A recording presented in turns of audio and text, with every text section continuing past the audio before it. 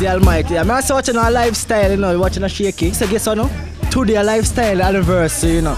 And you know the girls them thirsty for them entertainment. So hear me I say, happy anniversary. Yes, you got to clean up your lifestyle. Tell you it's the second time around. Yes, come on and let's just have some fun. It's the second anniversary. Yes, on for lifestyle. We're freestyling cause that's how the Rasta man them stay. Shake it, keep it on poop, okay? I don't know the lifestyle each and every day. For the people. What about sex you think a female should know from a male's point of view? As far as female and sex is concerned, and what a female should know, as far as you know, what they I think every female should know how to satisfy their man.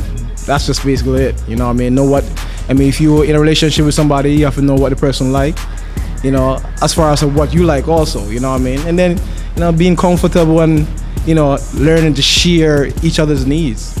I think one of the most critical factors is position, because it all boils down to how comfortable the man is while having sex.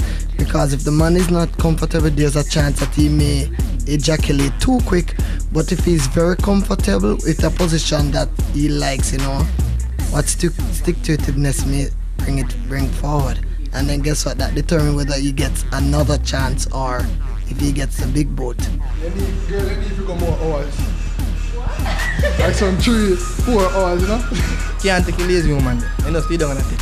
You need to make me feel comfortable. Passion go both ways. Check it out. Tell us something. Go dance and see one girl that wearing a bubble dung in. I go on bad.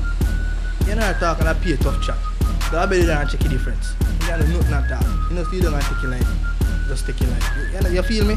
Man, I need to stand up, man. Man, I need to make you feel just as good as when I make you feel them. You can't waste energy. You're getting this dear people.